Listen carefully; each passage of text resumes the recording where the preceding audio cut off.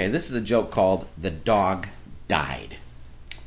Once upon a time, there was a well-to-do rancher who had been gone from his ranch for a period of time. And when he returned back to town, he was picked up in a horse and buggy by his first hand. And as they were riding back out to the ranch, he was curious as to how things had been in his absence. So he asked the guy, he said, so how's everything been at the ranch, while I've been gone? How's it been going? And the guy said, well, everything's been just fine at the ranch. I said, oh, really? No glitches, no problems, no mishaps or anything like that? No, not really. Everything's been pretty good. Oh, well, that's good. That's good. Okay. Well, there was one thing.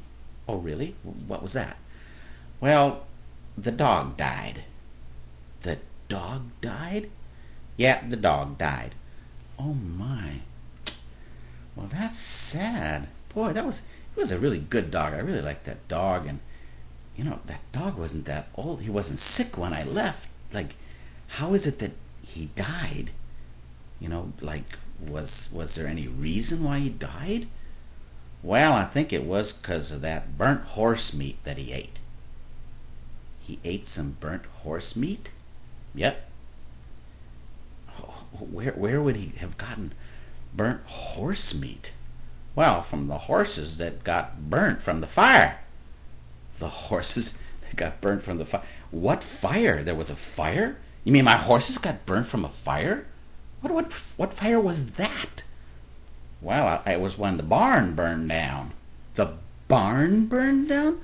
Well, I mean, how did the barn burn down? Well, I think it was a spark that came over and blew over in the wind from the house. From the house? You mean the house was on fire? Yep. Well, how did the house get on fire? Well, there was this candle. That's what we figure. And I think a curtain, kind of touched it, and that's what started the... Well, wait a minute.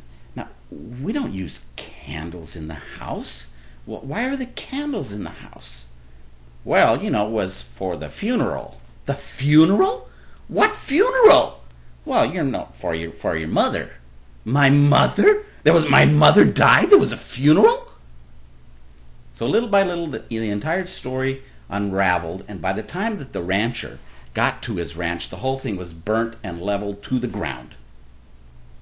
So, the moral of the story of The Dog Died is that sometimes, like with your kids, and you see something going on and you ask the big question, you say, what's going on here?